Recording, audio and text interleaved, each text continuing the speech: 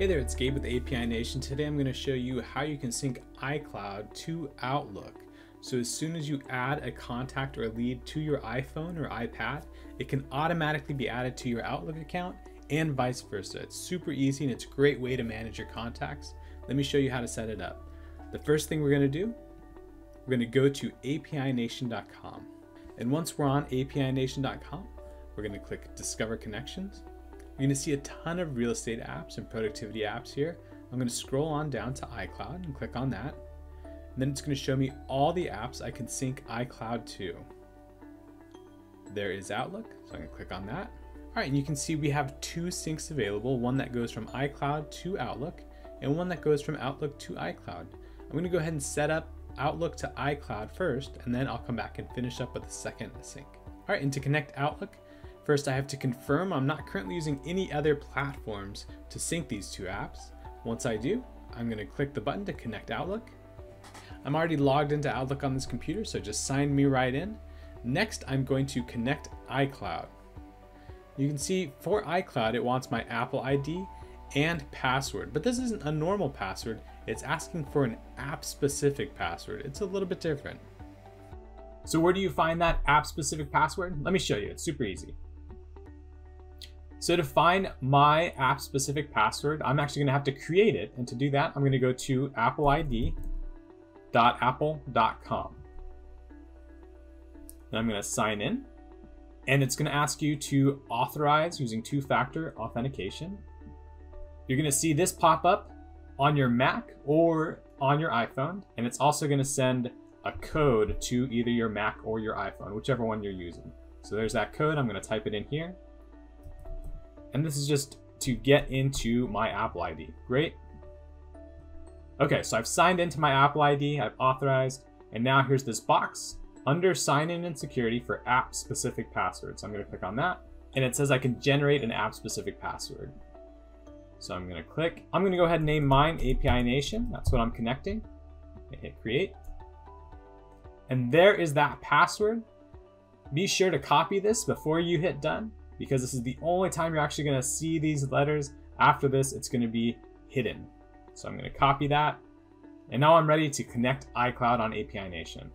Now that we have that app-specific password, we're ready to go back to API Nation, input it, and then configure and launch. So here we go. I'm going to type in that Apple ID and the app-specific password we just created, and hit connect. All right, just a few steps left. You can see I can send over a specific folder of contact in iCloud if I'd like, or I can just leave it as default and send it regardless of the folder. We also have it set up so it'll send all the contacts as soon as you activate this sync. If you uncheck this box, it's only going to send contacts added from today going forward. So anything you modify or add from today going forward while the sync is running, check the box, and it's going to take any contacts that are currently in your Outlook account and also sync them into iCloud. Come on down a little bit further, you can see the mapping. This all looks great. We do most of this for you. First name, last name, phone, email. This all looks great. So I'm going to scroll back up to the top and hit activate sync. All right, so we have our first sync running. Now I'm going to click that iCloud bubble at the top to go back to the iCloud syncs. Choose Outlook again. And we're going to set up the partner sync to complete this two-way sync. So initially we set up the Outlook to iCloud sync. This time we're going to go iCloud to Outlook. So I'm going to activate that sync. Similar setup, I can sync all the contacts on first run by checking this box. I'm going to go ahead and do that.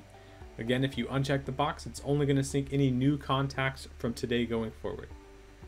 So check the box. I can sync them into a specific folder in Outlook. So if I wanted, I could go into Outlook, create a folder called iPhone or from iPhone or iPhone contacts, and then sync them into that.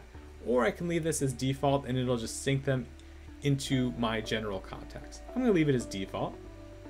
I also have this option to not overwrite information in Outlook, only add information in blank fields. I'd like to select that, so I'm going to check that box. If you uncheck this box, it's just going to overwrite any information you have in Outlook, which could be useful if your iCloud is quite a bit more up to date and neater than your Outlook. Let's go down to mapping. Everything here looks great as well. If you see anything on the left that you want synced into Outlook, just click on it. Let's do work phone to business phone, left and then right. I can do a primary phone to mobile phone. That looks good. Let's go up to the top and hit activate sync. I'm going to click on my syncs to see both those. All right, you can see we now have two syncs up and running, Outlook going to iCloud and iCloud going back to Outlook. So that's how you set up the iCloud to Outlook two-way sync.